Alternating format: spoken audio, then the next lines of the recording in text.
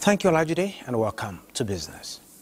Now, Nigeria's project managers are set to adopt technology and global best practice in ensuring project delivery. This is to ensure growth of industry, trade, and investment in the country.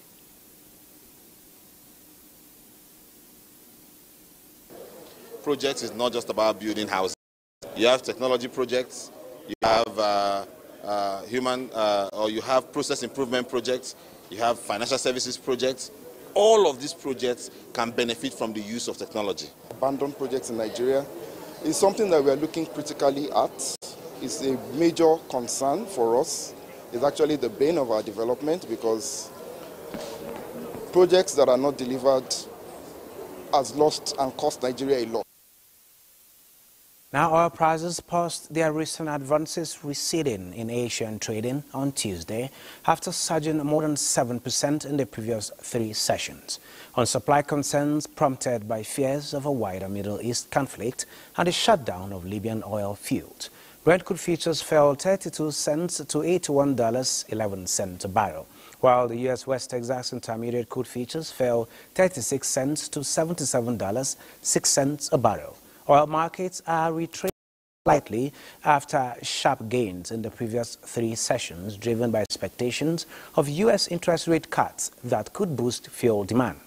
Military assaults between Israel and Hezbollah in Lebanon over the weekend threatened a wider Middle East conflict, potentially disrupting supply from the key producing region and Libyan closures. Now, a look at the markets. Investors gained 271.61 billion naira as the oil share index advanced by 0.49%. You might say that is marginal, but it closed at 96,510.13 basis points.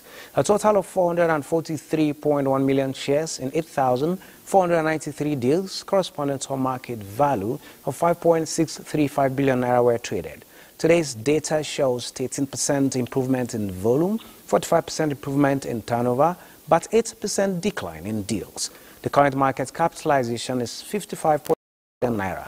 And on the aggregate, 120 listed equities participated in trading, ending with 49 gainers and 14 losers. Veritas Capital Assurance recorded the highest volume of 83.1 million traded shares, followed by Access Holdings with 56 million, and Universal Insurance Company with 29.1 million. That's it on business. Olajide, you can take it from here.